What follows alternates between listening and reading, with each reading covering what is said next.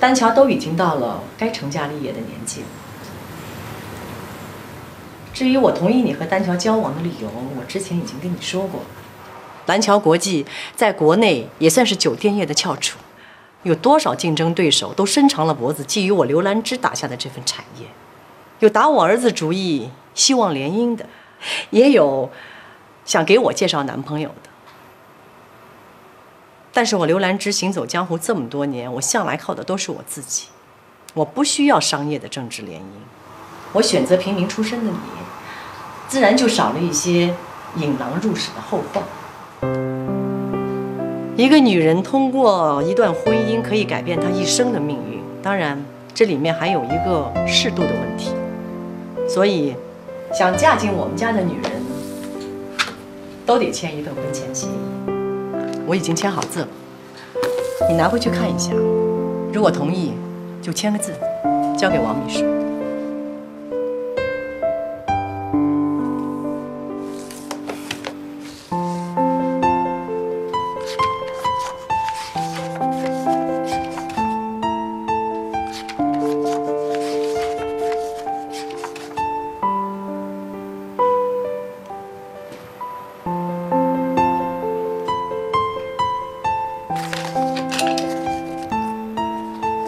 等等，你不看看？董事长，我相信您做的任何决定都是为了我还有丹乔好。我劝你还是拿回去仔细看一下再做决定吧。虽然灰姑娘的故事已经被演烂了，但是灰姑娘也是因为肯吃苦耐劳、遵守和仙女的约定才成为灰姑娘的，你说是吧？何况，如果有什么分歧，还是放在前面解决比较好，免得在发生婚礼当天，大家一言不合一拍两散，场面也不太好看。你说是吗？董事长，其实当时你不用跟我做任何解释。我今天能让你坐在这里，我对你自然是了解的。是，不过你也不用多心，我是在针对你。无论是任何女人，她只要想嫁进我们家，我都会让她看这份婚前协议。所以。你还是拿回去仔细看一下，啊！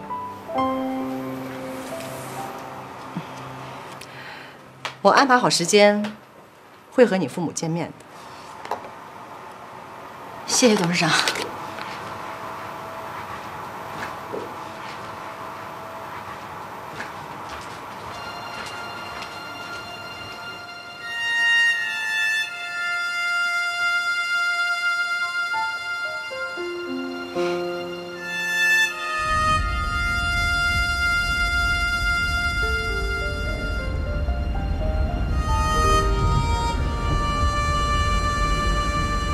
怎么了？赵丹乔和宁馨得到刘兰芝的认可了。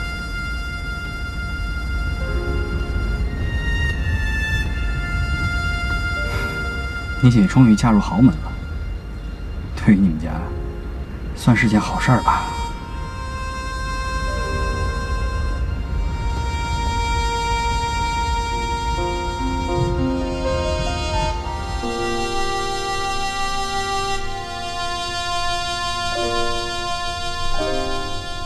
结婚了，和赵丹乔，那个小厦的老板，蓝桥集团的富二代。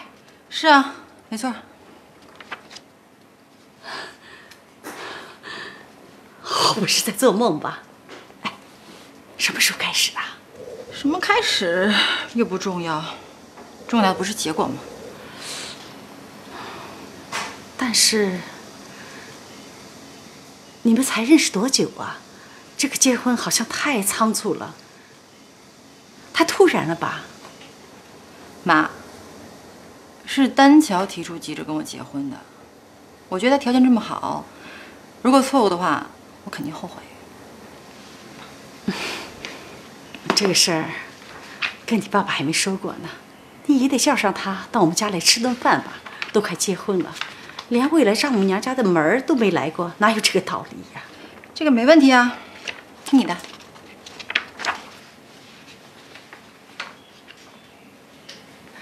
你这么大的喜事儿，怎么心不在焉的？在干嘛？丹乔他妈妈特别厉害，你看，还没结婚，就给我订了这么多规矩。我给你念念：婚后每周在外吃晚饭不得超过2次。附录1、附录2。附录1是关于婚后着装的规范，附录2呢是关于女方怀孕后的行为规定。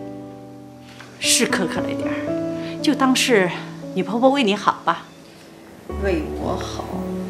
你听这个：婚前一次性支付1000万礼金和价值1000万的房产一套作为聘礼，婚后不得再给娘家任何财产。才1000万一套房子，怎么这么少啊？他们家不是亿万富翁吗？哎呀，算了算了，我们家反正也不是贪图钱财的人，只要你们2个好好的结婚啊，经常回来就好。还有这个，除父母病危、病故等特殊情况，不能在娘家过夜。女方提出离婚，则无离婚补助，所育子女归赵家抚养。男方提出离婚，一次性支付女方离婚补助1000万，所育子女归赵家抚养。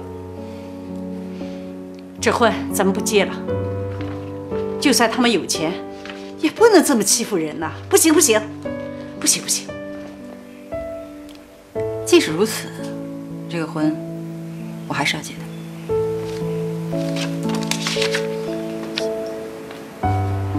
心儿啊，因为上次随然的事儿，妈心里就憋着不痛快。因为随然悔婚，妈在街坊邻居面前抬不起头来。她心眼里希望你找个有钱的人家嫁了，可是妈也不能眼睁睁地看着你受苦啊！连婚都还没结，就被你婆婆这么羞辱啊！不行，妈妈，我嫁给随然你不愿意，我现在嫁给赵丹乔你一样不愿意。有钱没钱你都不喜欢，你怎么这么难伺候啊？你比他妈还难伺候。心儿，你还在怪妈是不是？妈向你道歉，是妈不好。可是妈希望你幸福，你不能拿自己的幸福赌气呀。我已经想清楚了，无论如何，这个婚我都一定要结。到时候，我要给随然还有王露露一个大大的惊喜。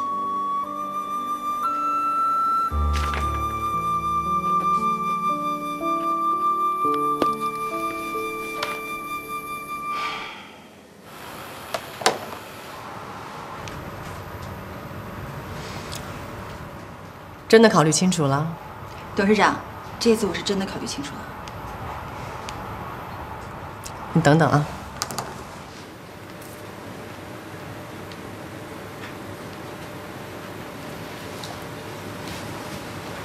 喂，丹乔，你这几天抽会时间去拜访一下宁馨的父母亲。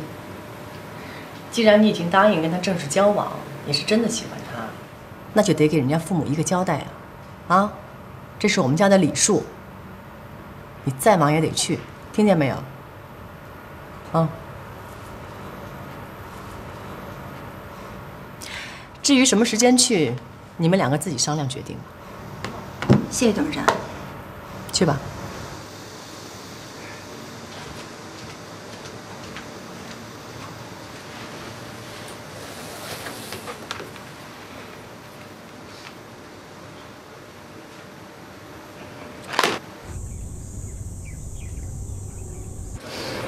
哎呦，我说爸妈，这油烟味儿也太大了，到时候客人一来就给熏走了。去到房里把那个空气净化器拿来。哎呀，就这点烟，至于吗？哎，志远跟小德怎么那么忙啊？这么重要的聚餐都不回来啊？听说小德是去之前上班的婚纱店帮忙了，都怀着孕还出去上班，多不容易呀！好在啊，你和丹乔结婚了，将来你要记得，不是你一把弟弟啊。放心吧，妈。哎，杏儿，我昨天叫了小夏一起过来，怎么现在还不到啊？你打个电话问问。哎呀，放心吧，爸，我已经给小夏打过电话了，她在路上了。现在丹乔应该也快到了，我到楼下等她。你们快点做饭啊！那快去吧。菜好了吗？快了，快了。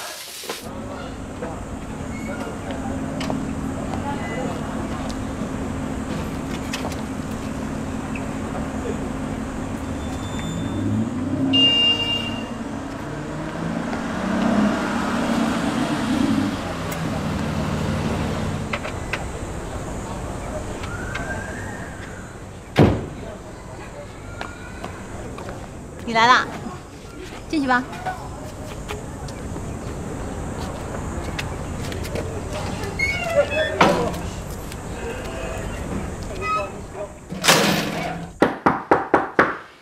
啊，来了，来了。爸，啊，赵总，叔叔，屋里请，谢谢。坐坐坐。妈，丹桥来了。好嘞，马上出来。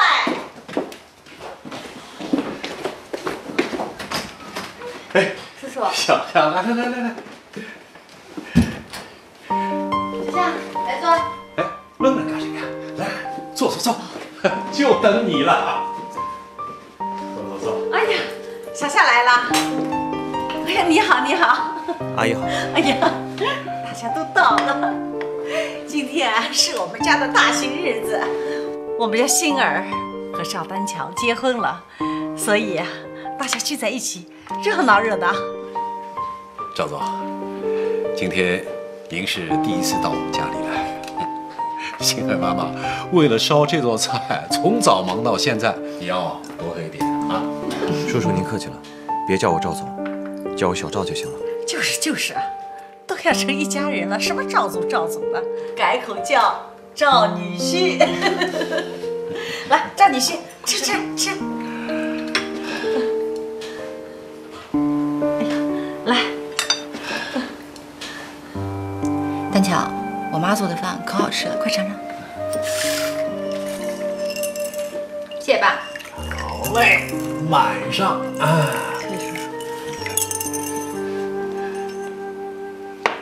来，咱们吃吧，啊！是啊，来。哎，赵女婿啊，是不是我做的菜不合你的口味？你吃。丹桥，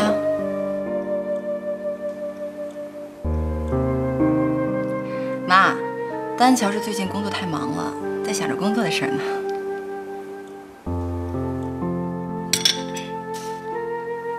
姐，你们真配，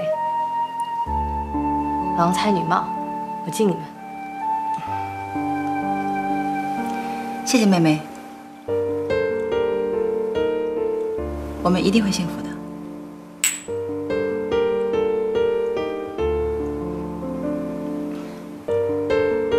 哎，小香慢点喝，别喝多了。你也得赶紧啊！什么时候也带一个回来？哎，我跟他包拿手的荠菜馄饨。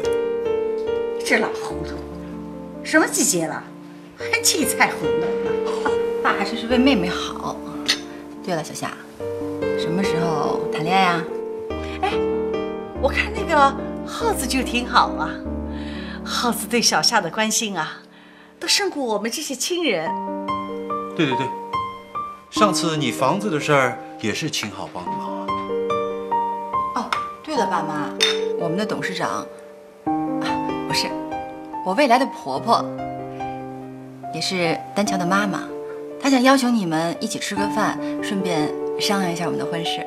好啊，未来的亲家应该见面的。姐，祝你幸福。我先干了。哎呦，小夏，质量不错，慢点喝。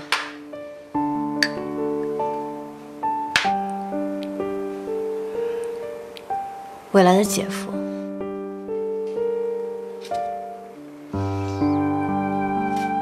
好好照顾我姐。小夏，你就搬回来住吧，老住在耗子那边，多不方便啊。祝你们白头到老。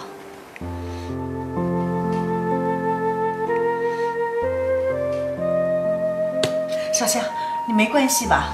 会不会醉了？我没事儿，我先回去了。哎，小夏，我送他。小夏，哎，回家早点休息。哎，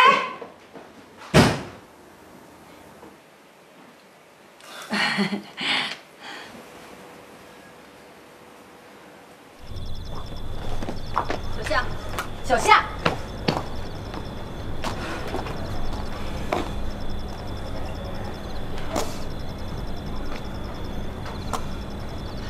姐，家人还在等你呢，赶紧回去吧。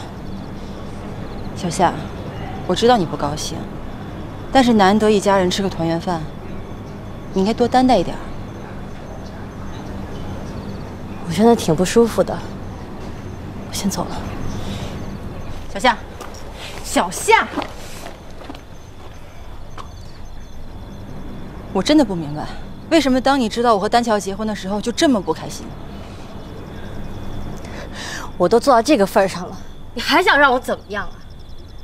你明明知道我和赵丹乔以前的关系，你还故意这么去做。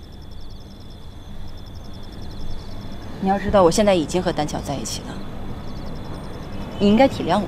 我还不够体谅你吗？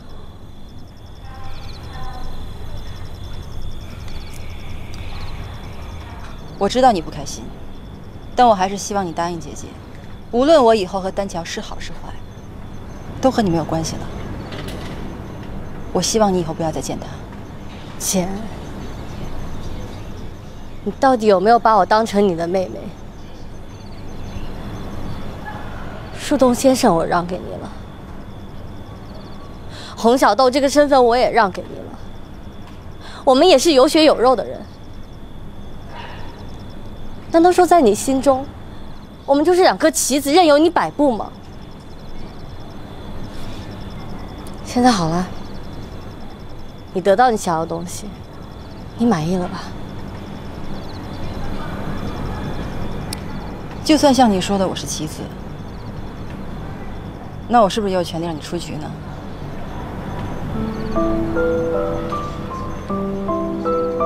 自从我搬到叔叔家，我就没有拥有过一样属于自己的东西。 现在因为你，我连我最爱的工作我也辞了，你到底还想怎么样啊？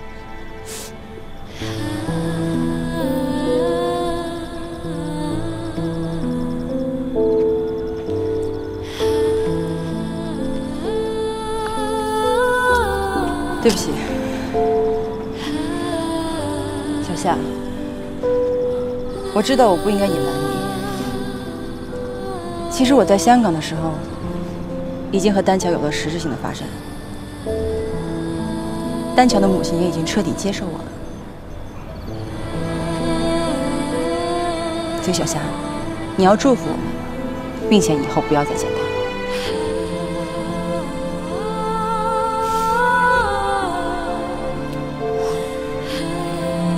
我知道了，反正从小到大我没有抢走过你任何一样东西。 现在也一样，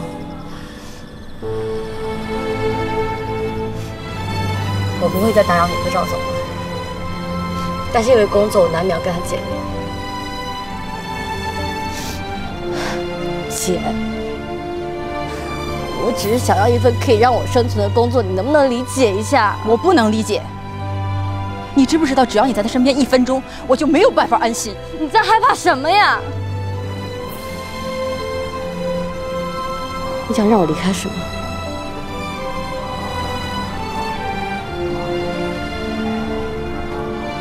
既然这样的话，我会考虑的。小夏，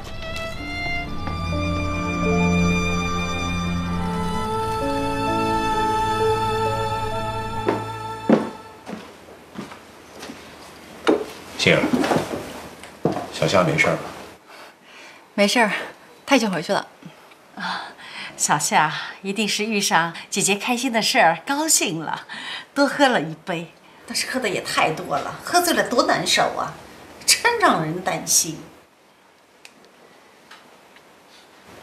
叔叔阿姨，那我也先走了。你这么快就走了？时候不早了，我也该回去了。丹乔，我送你吧。不用了，你也累了，早点休息吧。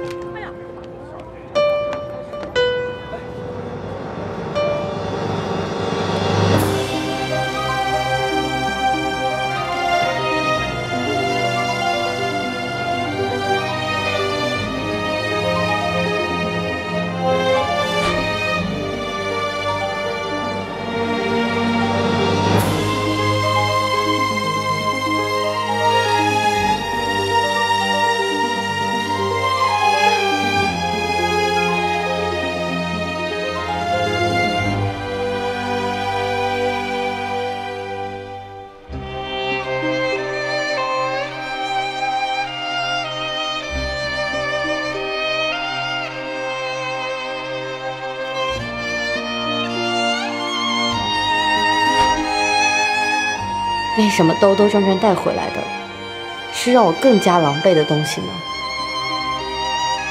我原以为你是我平凡生活中的一个树洞，可以通向那个只有我们知道的地方。那，你为什么要当我生活中的一把锁呢？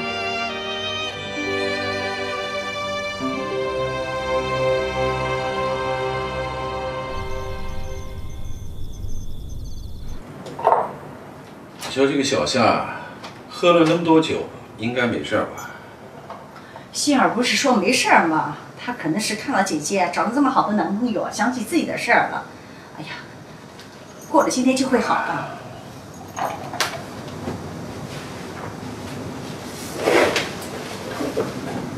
哎，你看，这衣服好吗？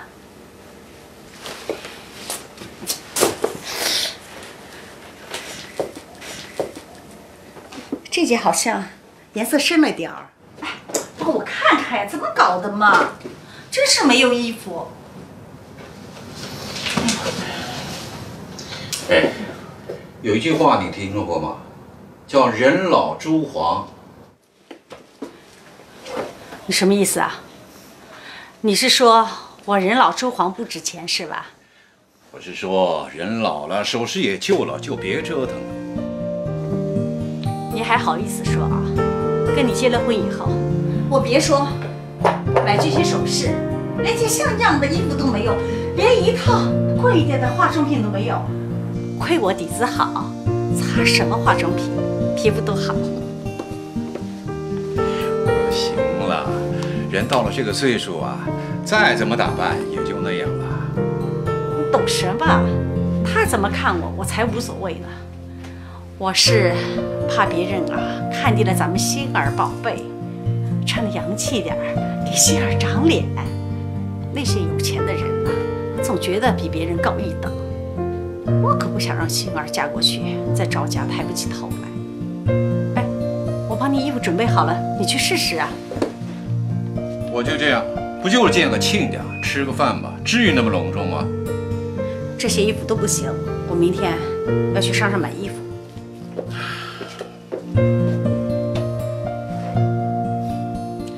好，我明天陪你去。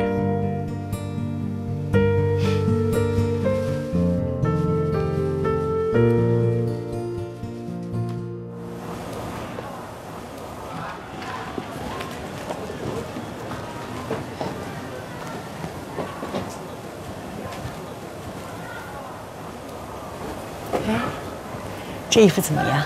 好像还可以啊。哎，这件儿还不错。哎，服务员，哎，请问这衣服多少钱呢？哦，我看看哈，580。阿姨，我拿下来您试一下。要580呢？哎，能不能再便宜点呢？阿姨，我们这都是折后价了。好倒是蛮好的。不过啊，不是我说啊，不值这个钱呢。你看，这个面料啊，显得很低档，还有这个钻石，洗2回就要掉了吧？阿姨，我们这都是品牌货。哎呀，什么品牌货啊？你要是便宜点的，我就勉强买下了。阿姨，你眼光要这么高的话，就不该来大卖场买啊，你直接上大商场去。哎，你这什么话呢？我告诉你，还真瞧不上呢。走，想买高档货又不想花钱，我白送给你。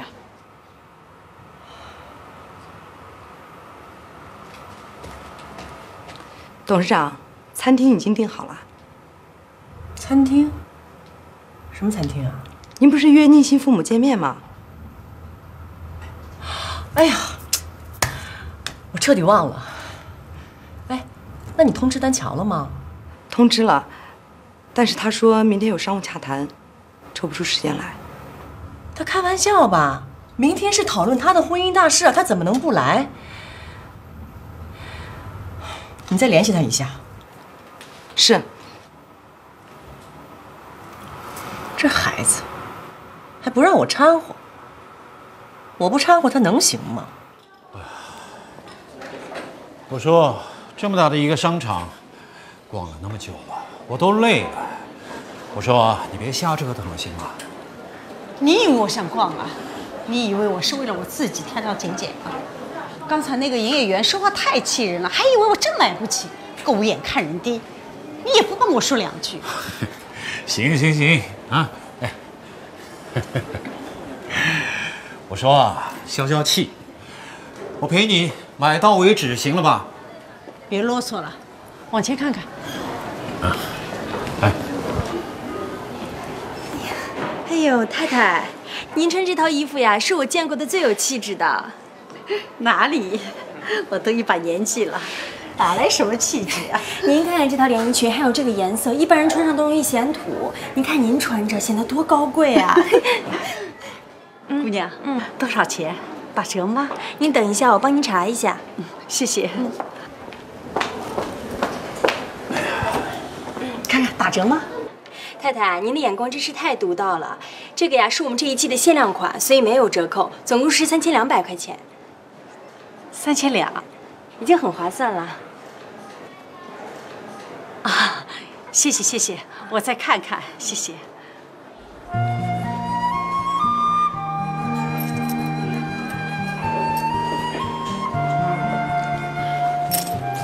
哎，吴远，这套衣服我买了。好，您等一下，我帮您开票。给您，出门以后右拐。好，谢谢啊。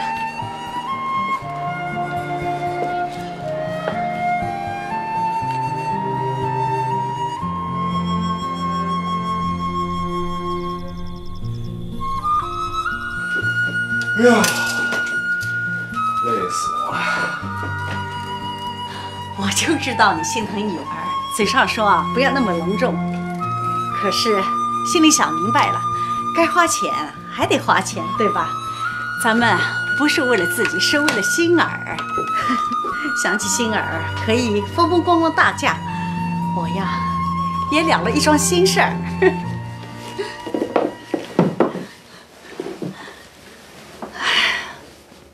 我这一辈子啊，没钱也没什么，但是我养了一双儿女，那是最有成就的。我知道，优雅、端庄、得体，对女人来说，是一件永远也不会过时的衣服。哎，那个馨儿，小时候我们再穷再苦，还是坚持把她送到去学声乐、学舞蹈，这些东西呀，对馨儿来说是一种无形资产。我这一辈子没有风光大嫁，我不能让我的女儿跟我一样吧。我给你买这个衣服，不是为了别人，就是为了你。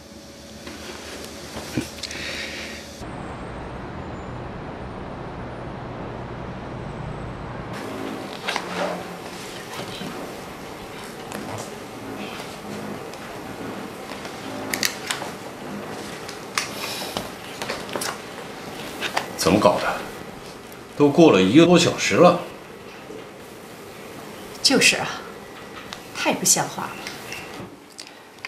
你们别担心了，刚才我给大家打过电话了，他没接，应该是在开会吧？要不我再打一个。你好，请问您要点单了吗？我们再看看，一会儿叫你。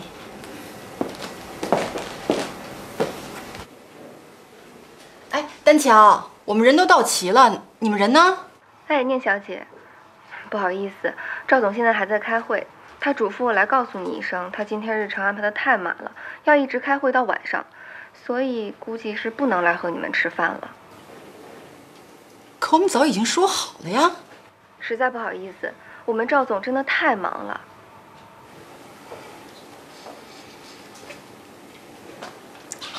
好，没事，你让他多注意休息啊，谢谢。怎么样啊？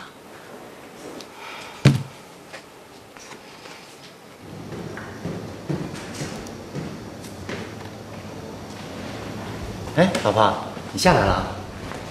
你中午想吃什么？我出去给你买回来。啊，好吧，那你帮我在街尾带一份臊子面回来吧。得嘞，我现在给你买去啊。等我啊。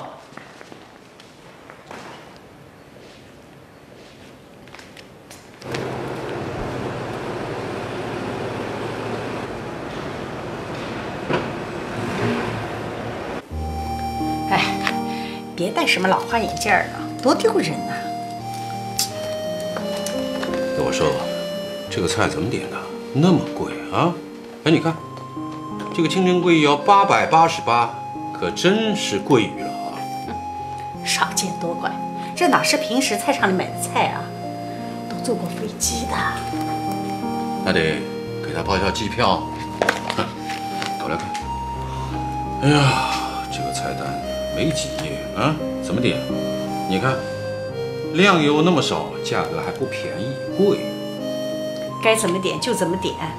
你看，这个海参不错，显档次，就这个。你要喝海参啊？哼，我看你呀，喝海带汤算了。我说你们行了没有？一会儿我来点，你们别说了，行吗？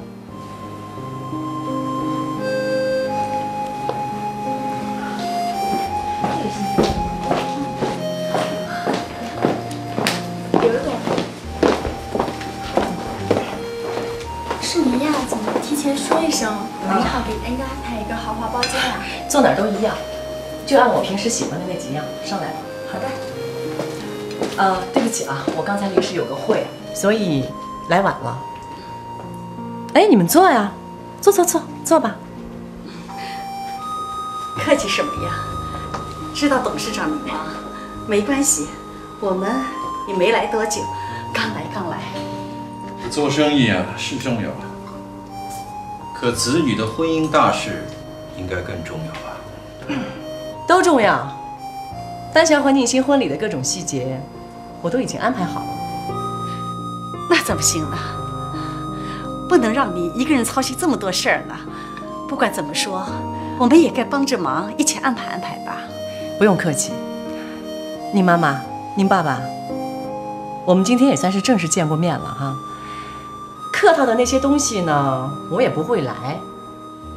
但是你们放心，该给你们的我一样都不会少。抱歉啊，我还要练瑜伽，我得先走。齐家母，婚礼的事儿我们还没商量过呢。哦，关于婚礼的各种细节，王秘书会安排的，他会跟你们聊。哦，对了，一会儿菜上来，如果不够用的话，你们随便加啊，跟经理说记在我账上。抱歉啊，慢用。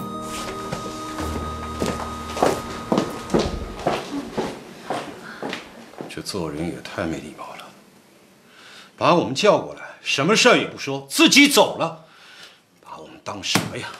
爸，算了，我们坐下吃饭吧。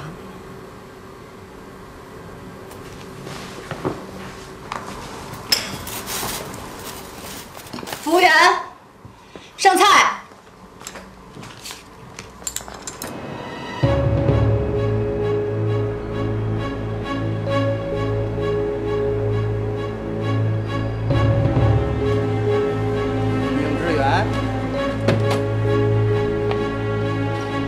你好，我们聊聊，随便聊聊嘛。我就给打，往死里打！干啥？死呀！干什么？快！干什么？死呀！干什么？快！快上车！上车！快上车！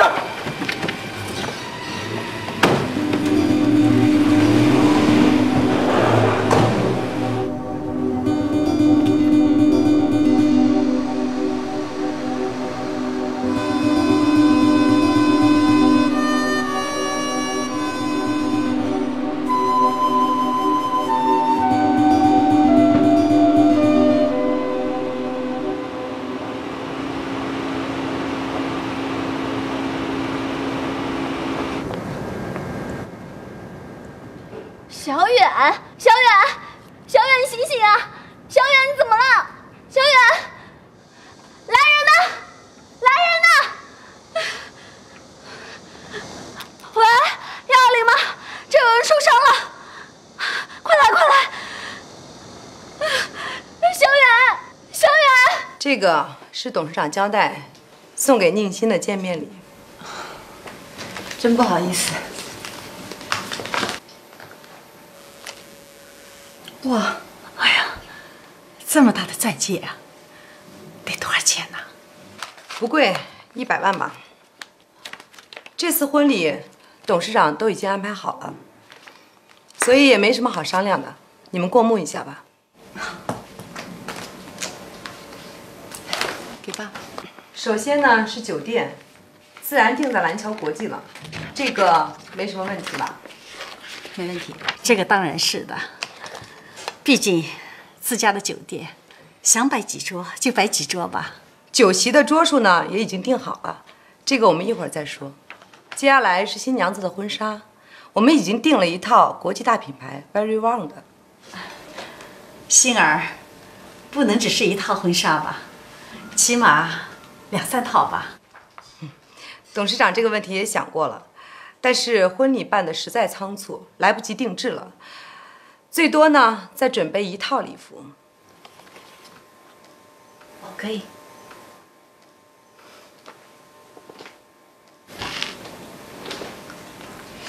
哎，这个喜糖怎么全都是巧克力呀？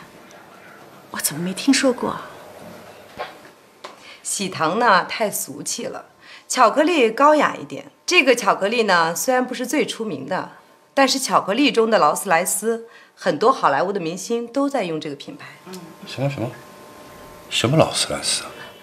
就是啊，我只知道雀巢、什么德芙、菲罗丽什么的，这个我真没听说过。妈，这个巧克力我是吃过的，很有名的，而且它可以做特别定制款。这样吧，我让丹乔做一个婚礼特制款，这总行了吧？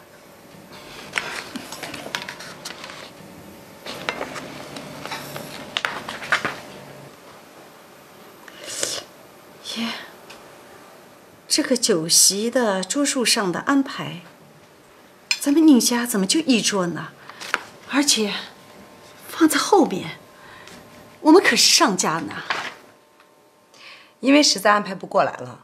你们也知道，我们董事长呢，无论是在商界还是政界，都有很多朋友的。请帖已经发了，前面的席位都已经安排满了。这样，我们宁家呢也有亲戚朋友，邻里街坊，你回去跟他说，1桌不够，再加几桌吧。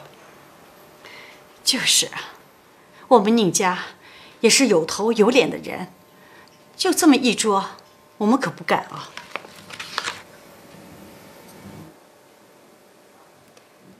董事长交代过了，如果你们觉得这里面有问题的话，可以另外再办2桌酒席，董事长会根据档期抽空出席的。什么？根据档期出席？哼！哎，我说你们董事长是什么人呢？啊，他以为自己是明星，搞粉丝见面会呢？这婚还结不结了？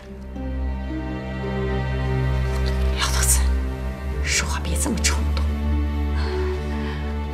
我说秘书同志啊，这样，你看行不行？咱们呢，各自让一步，你们给我们再补2桌，行吗？不好意思，这件事情呢，没得商量。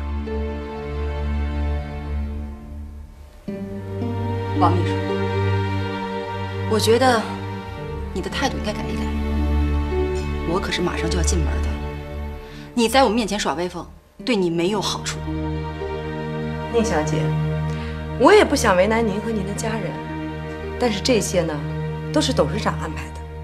如果你觉得有什么问题的话呢，可以去找董事长商量。